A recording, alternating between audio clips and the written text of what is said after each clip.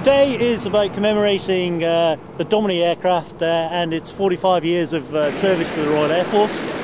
So we've launched 6 aeroplanes to come back here and fly in formation to then go round, and they will come back in sequence to land.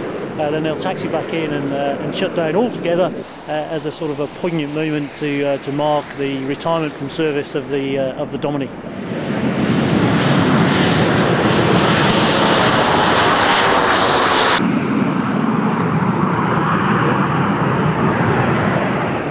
The Dominie was first brought into service and actually handed over. It first did a training sortie in December 1965.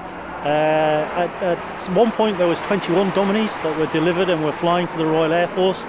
We now have 8 of those original aeroplanes here. 6 of them are of course airborne today. And it's always been used really to train the fixed-wing aircrew that aren't pilots. So although what we used to term navigators, what we now term weapon system officers and the weapon system operators. So the non-commissioned aircrew that fly in our aeroplanes, are load masters, air engineers, or formerly air engineers, and sensor operators.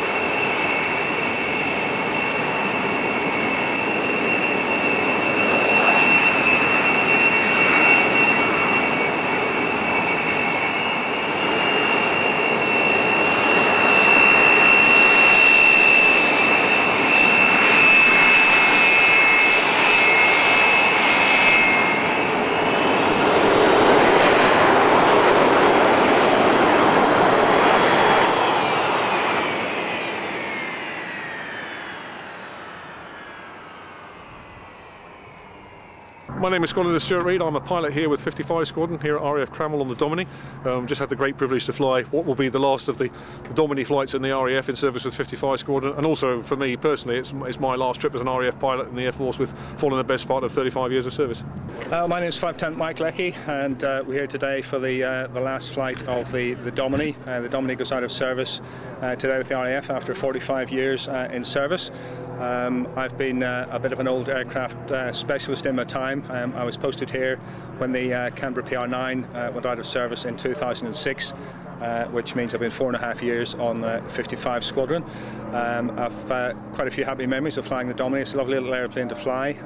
It's been an incredibly safe aircraft. There have been very few incidents involved in this aircraft throughout its 45-year career, and it'll be sad to see it go. It is a very sad day. I think seeing any aircraft retire from service is always, is always done with a sense of sadness.